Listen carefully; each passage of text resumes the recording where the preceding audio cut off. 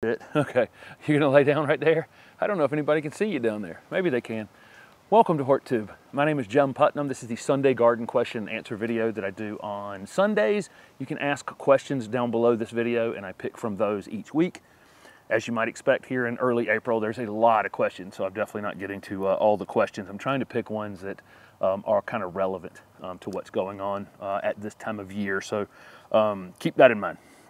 And there's a lot of good questions. I think the first thing I should talk about this week is cold coming up. I think Tuesday night here, I think currently it's forecast 37, 38 here in my area in Raleigh, North Carolina, Zone 7B. So I'm assuming not too far to the north. It's probably closer to freezing and maybe to the south of me a little bit. You probably escaped without any frost.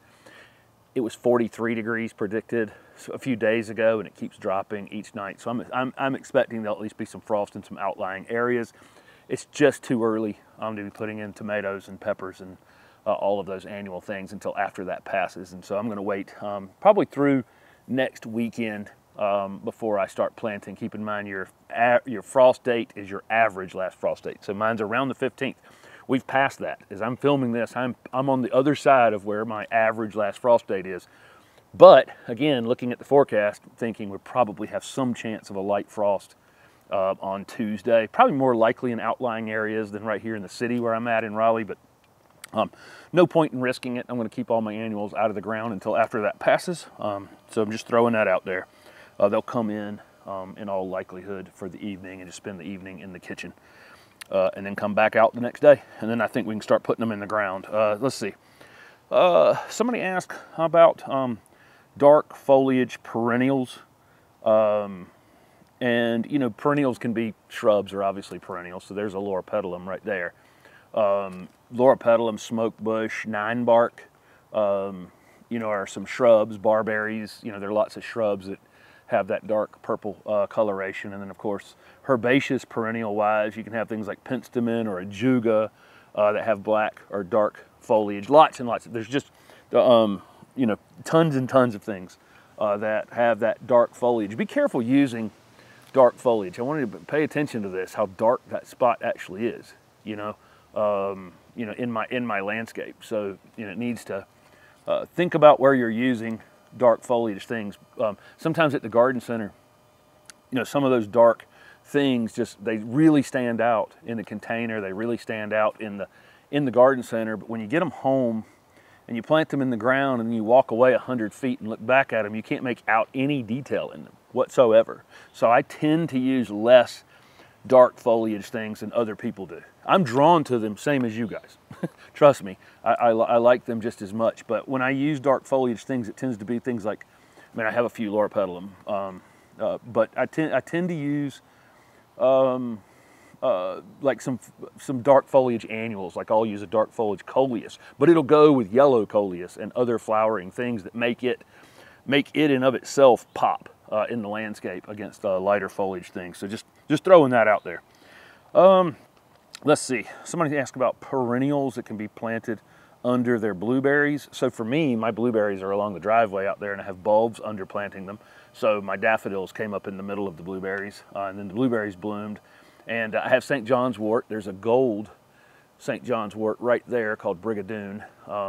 Looks great, would look great under the blueberries, but the one I have out there is just a green version of this St. John's wort. So lots of things, anything that'll crawl on the ground underneath them will be fine. Keep in mind when you start competing, you know, sometimes it might require a little bit more water, but it certainly requires less mulch if you have ground covers around them. Okay, so a lot of questions about cutting thin plants. I'm probably answering 40 questions that get answered every week. So that loropetalum has gone 12 feet tall on me back here and needs to be cut. So after it finishes flowering, it's flowering up near the top right now. You may not be able to see it in the frame. As soon as it's done, I'll be pruning it. So you'll see in the next 3 weeks, you guys are going to see at least a couple pruning videos from me. I'll prune a couple things that have gotten a little leggy. I'll prune a couple things that are summer flowering that I haven't pruned yet. I'll prune a few things like azaleas that have finished flowering and they don't set their flower buds until next year. So you guys will see upcoming pruning videos. I tend to wait again until after frost on a lot of those things, except for the things that I pruned earlier. I had put up some pruning videos weeks ago. Some things that can be winter pruned, but the early spring flowering things I'll prune right after they're finished, and you guys will see that in some videos. But yes, obviously if you have thinning down at the bottom of your leafy evergreen plants, you can cut the tops on them to get some light down into them and get them to fill out more. Doesn't work with conifers as well. And I think I got a question like that coming up. Somebody asked about should they have cut their seed potatoes before they had eyes on them, before they had actually had any growth on them, because now they're rotting in the bags. The only potatoes that I actually do cut, I do see the eyes coming on them first, and then I cut them and I leave them just like this person did for usually a day to dry out where the wounds are, where the cuts are, and then I plant them. But my fingerling potatoes did not have any new growth on them yet, and I just put the whole potato in the bag rather than cutting them. So that could have been part of the problem, or they've just been kept too wet, which is also an issue, or the potatoes were maybe almost too far gone. I've bought seed potatoes before that were already on the verge of being a little bit too mushy. So they had just, they had been in the boxes too long, or whatever they were stored in when they were shipped. So it could have been bad potatoes, could have been cut too early, could be kept too wet in the bags. Some version of that. You still got plenty of time to replant potatoes. So, that's what I would do. Yeah, and then zone 6A, somebody's arborvitae is thin at the bottom. Wanted to know if there's much you can do about it. There's several things that will cause that thinning at the bottom of arborvitae. One is deer.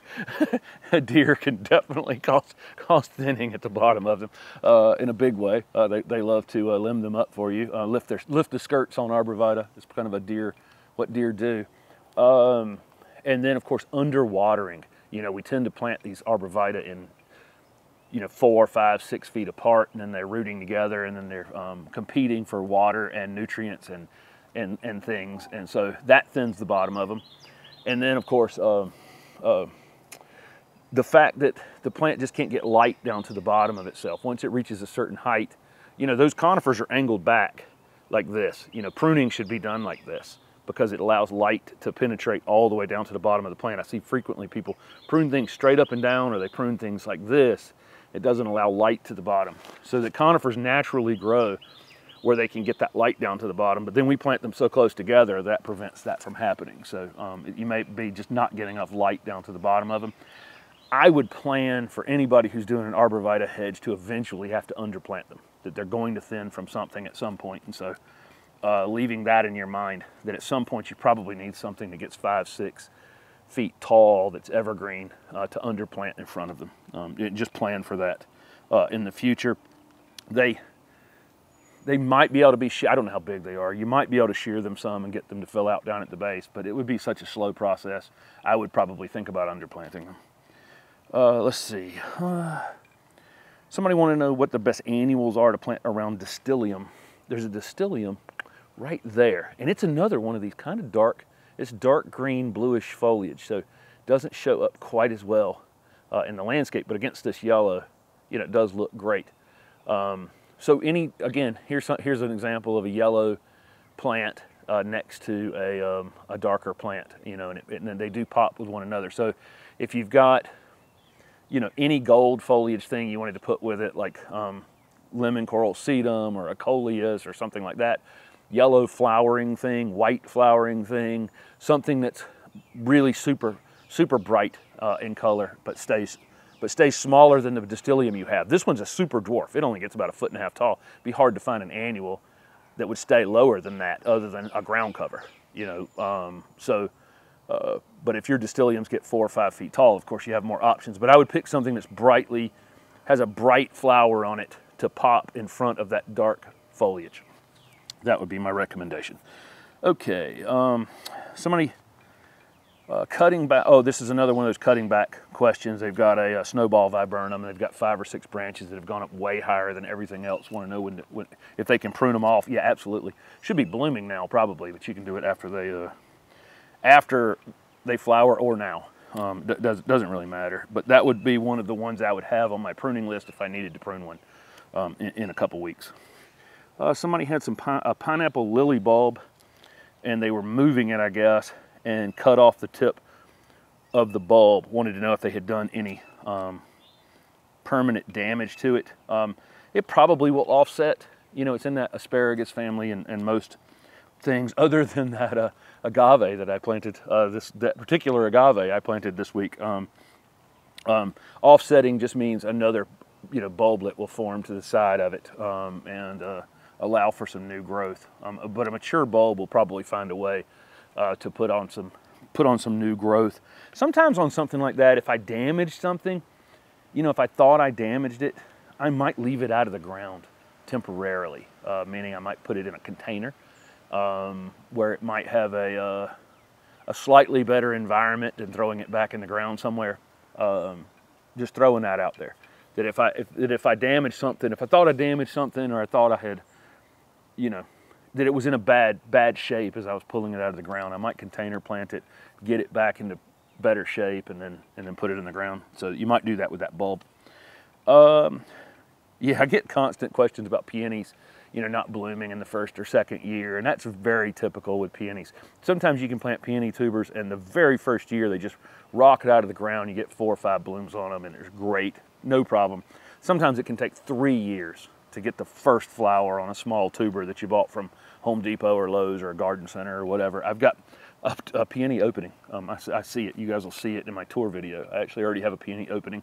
But all the ones I did in a peony dividing video, gosh, that was 2 falls ago.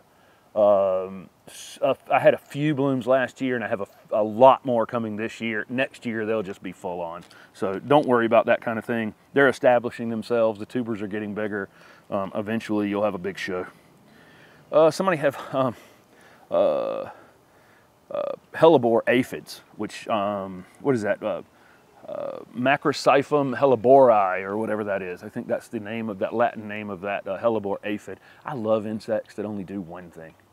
I think it's the coolest thing. I know people hate insects in general, but an insect that lives to do one thing, which is suck the juice out of one particular genus of plants, is just so wild to me. But there is a hellebore aphid. Wanted to know what to do about them. This is a good argument for making sure you're cutting back the foliage on your hellebores in the wintertime. I've got probably 3 videos over the years about cutting back and cleaning up your hellebores in the wintertime. Giving those aphids, don't give those aphids a place to hide underneath them. Make sure you're pulling leaves back and stuff, and when you're new, you know, all that new growth is coming up out of the ground. It's clean and kind of open. That's one thing. The other thing, you can hose those aphids off as well. You know, blast them with the water hose, but make sure the area around them are clean. If they've gotten too thick over time, because, you know, we all know that a lot of those hellebores will become kind of weedy in the future. They do need to be thinned out occasionally. So thin them out if they're overgrown. Make sure you're cutting the foliage back in the during the winter, so that when the new growth comes up out of the ground, they're clean and open space around them. Predators can get to those aphids, that kind of thing. But I do love an insect that, you know, literally only evolved to do one thing. Somebody asked the difference between Gerber and Shasta daisies. Gerbers tend to come in a lot of colors. You'll see them super colorful. They tend to grow lower than Shasta daisies. Shasta daisies typically are white, but now there's lots of new yellows and creamy color ones. And Shastas tend to be, you know, blooming in the heat of the summer when the coneflowers and the black-eyed Susans and those kinds of things are blooming, and they give you that big pop of white color in the middle of it, or now, like I say, creamy whites and yellows and that kind of thing. Gerbers tend to be, can be fussy, or you can put them in the ground and they just do great. There's some Gerbers blooming at the church around the corner already. It's April 11th or something. They got the Gerbers bloomed until November, and then they popped right back. They started blooming again just a week or so ago.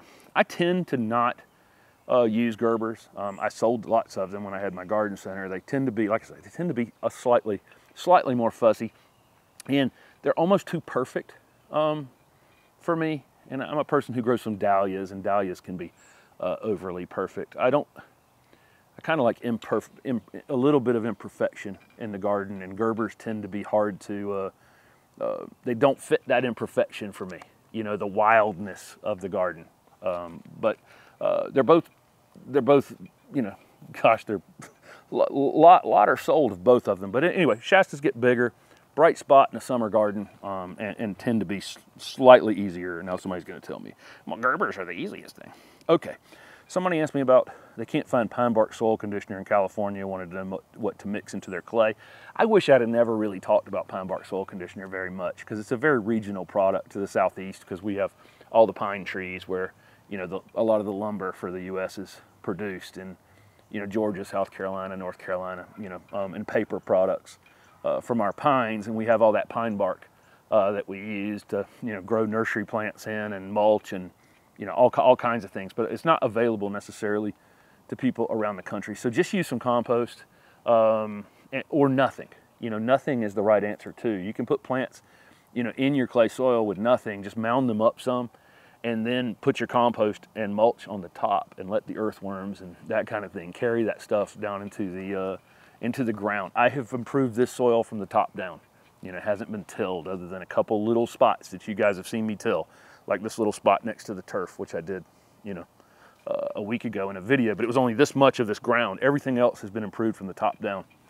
So, and the compost has just been mixed in as I went. I didn't use the pine bark soil conditioner here like I did at the old house on purpose, because I just wanted to show folks that you don't, it's not a necessary thing. And I wish for a channel that has people watching from all over the place, I wish I hadn't mentioned a regional product in the first place. You're fine with compost. Somebody has a clematis that woke up inside and wanted to know if it's safe to move it outside. Yeah, you pretty much have to move it outside, but you need to move plants that have really woken up a lot inside and put on a lot of growth. You definitely did not have enough light in them compared to the sunlight outside. So when you move them outside, move them a little bit at a time. So you move them, maybe put them out after 5 o'clock in the evening, after 4 o'clock in the evening, one evening, let them get some sun as the sun's going down, or in the morning as the sun's coming up. Do that for a couple days and then give them more and more sun. Over about 4 or 5 days, you can have them in the full sun. But they need to be, you know, 2 hours the first day, 4 hours the second day, 6 hours, 8 hours, that kind of thing. We had to be really careful with that in the nursery business, because I would receive plants that had been in a box, you know, for 4 or 5 days. Could be a full sun plant. It was grown in the full sun in Florida. And then I got it in, you know, Garner, North Carolina, took it out of the box, and it sunburned because it had been in a box for 4 days. So, you know, I have to take stuff out of a box that had been grown in the full sun 4 days ago and put it under a shade cloth for a couple days. Okay, got a dog barking back here behind me. We'll see how that goes. Somebody asked me about planting zinnia or sunflower seeds on top of their tulips. Absolutely, I would definitely plant any annual seeds that you want to right over top of your bulbs that have finished flowering or are flowering. It doesn't really matter, because by the time those things come up, they'll be the bulbs will be done, and it'll just be the foliage on the bulb, so it'll help kind of blend away that as well. So yeah, go for that. Cosmos is another one you could use. Somebody asked about what vegetable seeds they could direct sow in zone 5. I don't think this matters what zone, but the easiest ones to direct sow into your garden are all the cucurbits. Cucurbits are gourds, and so that's going to be cucumber, squash, zucchini, gourds, if you wanted to grow gourds. Any of those things are super easy from seed in the ground, and then any of your pea family things, your Fabaceae things, which are beans. So any beans, so any kind of pea that you're growing or bean that you're growing in your garden. Those are the easiest things. Of course, corn, if you were going to do corn, probably the most expensive corn in the world if you did a row of corn at your house compared to buying it. Okra is another one that can be done from seed easily, and probably anything really. I mean, all of your, we always did our collards and lettuces and things in the fall direct seeded when I was a kid. I do them inside now because I like some control over it, but of how they're lined up in the garden and everything. I don't know why I feel like I need this control, but almost everything can be direct seeded. Tomatoes, peppers, potatoes, you know, tend to be a little bit harder, and so potatoes from seed potatoes are easier, and tomatoes and peppers are easier done inside. So there you go. But almost literally everything else. Okay, I get a lot of questions, of course, about yellowing leaves, especially this time of year. So if you have, I don't know what's up with this dog. I've got several dogs that have decided to start talking to one another here. So I get lots of questions about yellow leaves on plants this time of year, and almost any time of year. So just quickly going through this, if you have a lot of yellow growth on your new growth on your plants, sometimes that's an indicator that they're overwatered. They're being overloved to death in some way, because generally speaking, that's a nutrient deficiency of some kind. So if you're seeing kind of yellowish leaves with the bright veins on them on the new growth, that's some sort of deficiency, like iron deficiency. Can't cure it with iron though. Something's wrong with the roots pulling the iron up. So generally speaking, that's what that is. If you see yellowing on the interior of the plant, typically that means they're dry and they're going to put on new growth. They're going to flower. Azaleas will drop tons of leaves to flower. I mean, these azaleas, if they weren't watered, they drop every leaf on the plant in order to flower. That's what they do. So again, typically it's a water related issue. The plant's not happy in some way if it's got yellow on the new growth. Yellow on the old growth, like I say, generally just means it needed more water at the time that it needed more water. Doesn't mean it needs water today, but at that time that it was starting to set that new growth. A lot of people ask me questions about how their azaleas are thin or they don't bloom as heavy as mine. Keep in mind, these buds were set on these in the fall. I mean, if you didn't water them in September or August, that's when the stress on that plant would have caused the problems that you're seeing on your azaleas today. And I think that's probably an important thing I should point out when I show azaleas is, when I show something that's this full of flowers here, that was done by that plant 6 months ago. It wasn't done in the last few weeks. Everything had been set in motion. So make sure fall watering is important for early spring flowering plants. So, it doesn't matter what that is. If it's flowered already or if it's in the process of flowering now, likely the flower buds were set back in the fall or late summer. That's when the care was needed, to produce those flowers. So I'm just throwing that out there. Somebody's got a 6 foot tall abelia, wanted to know if they could hack it down and reset it. Yeah, absolutely. Most leafy evergreens, I could do that with this loropetalum right here. It's 12 foot tall loropetalum. I could cut it down to a foot and it'd come right back. Most leafy evergreens, with some exceptions, can be cut down like that. And abelia bloom on new growth, so they'll still bloom this summer if you do it. Somebody asked me, do people approach me when I am out and about? Yeah, pretty much every time I go out someplace, I'll see somebody that, I don't mind it at all. I typically turn this really quickly toward them. They'll want to talk about the channel or me or something, and I very quickly turn it around and ask them where they're from and what they're doing and yada yada. I just flip it the other direction as fast as possible. I have always been, for me, if you do approach me, you can talk about anything other than gardening. How about that? How about the restaurant we're at? Anything. It doesn't really matter. I had this thing where I would go to a party at somebody's, new house, go to a party. And before you walk in the door, go, do not tell these people what I do for a living. I don't want to be walking around their garden while everybody else is inside having fun. I hate to say that, but it becomes, if somebody thinks you know something about this, they are very, you end up spending a lot of time talking about it, which is fine. I mean, this is my life, and I enjoy it greatly. Don't get me wrong in any way, shape, and form from that. But there are times where I just would rather talk about basketball, or soccer. I'm a big Chelsea soccer fan, so if you support Chelsea, we're going to have a new owner soon. So if you want to talk about that, let me know. Okay, and last question for this week, and thank you guys. Make sure that I thank you when that was part of me writing that question down. Was I do appreciate it. Everybody that walks up to me. I was in Costco the other day, and it was three or four folks. If you're watching, hello. It was really nice to know that when I'm sitting here in this chair, answering these gardening questions or whatever, that it has some impact. So I'm very grateful for that, and very fortunate, honestly, that this has been my 36, 37 years of my life. Great. Okay. And then the last question, Somebody asked if I had planted my agave yet, and yes, it was planted out at the street this week in a video if you haven't watched that video. And the coolest thing is I planted that agave out at the road, and then yesterday went over to Jeremy's house to do an update video on the wall project at Jeremy and Megan's house.